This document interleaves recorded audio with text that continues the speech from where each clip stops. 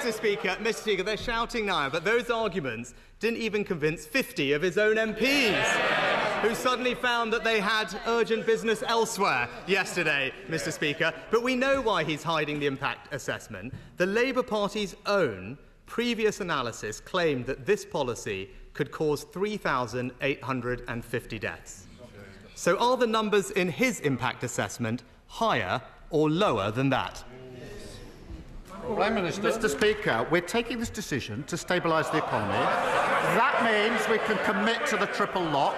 By committing to the triple lock, we can make sure that payments of state pension are higher, and therefore there's more money in the pocket of pensioners, notwithstanding the tough action that we need to take.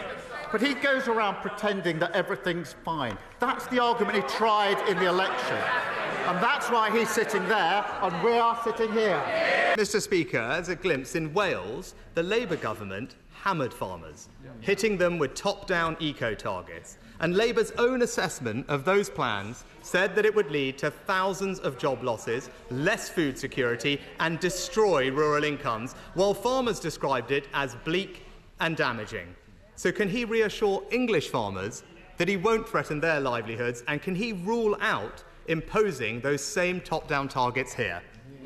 Prime Minister. We will work with farmers across the whole of the United Kingdom, as we've made clear, to support them. But here we are, absolutely clear, no contrition, no responsibility for the economic black hole, the broken NHS, the prison crisis, the ruinous legacy of 14 years of failure.